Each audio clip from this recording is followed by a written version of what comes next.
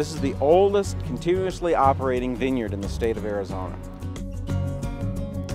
My name is Kit Holt, and you are at Granite Creek Vineyards. We are a certified organic farm, and everything we do here is to enhance the lusciousness of the soil. What's primarily different about our wine is we have no sulfites at all, no preservatives, no additives.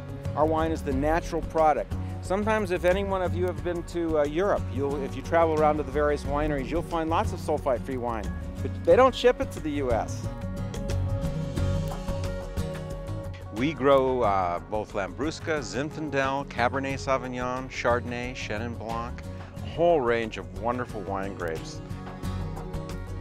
It's a labor of love for us. We just love to share with people, and the best way we found to do that is through the wines that we can share with everyone at our tasting room. We love to drink our own wine every night if we can. Just to the doctor's recommendations, of course. I think the most important thing we're looking for is a state of tranquility and happiness, that if people can enjoy the pastoral setting of the vineyards, and they can enjoy just the feeling that the grapes are growing and the sun is shining and the beautiful clouds are passing by and everything is right. If they can take that with them, that's what matters to me.